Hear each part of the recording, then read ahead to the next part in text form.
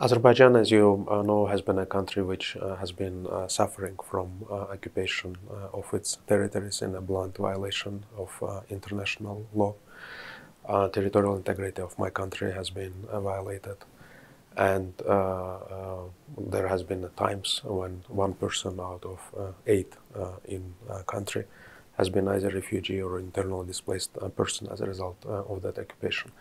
Notwithstanding the 4 resolutions of UN Security Council,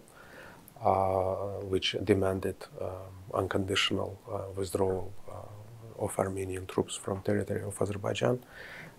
these have not been enforced, and notwithstanding all the efforts for over a quarter of the century by mediators, including France, and therefore Azerbaijan, acting in line with international order and exercising its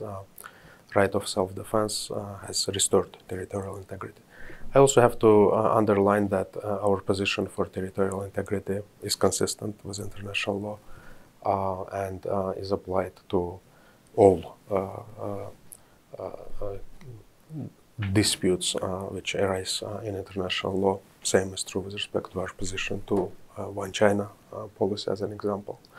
And yes, Azerbaijan stands firmly on the basis of international law and against any attempts to fuel new confrontation in the region, because we believe that it's a time for peace and prosperity, and therefore unilateral actions aimed at fueling revanchism, and especially after having a chance to be a mediator, being unsuccessful mediator, not a single square meter of occupied lands was liberated as a result of the mediation. Being a Monday morning quarterback, we do not believe it's a constructive approach to the process.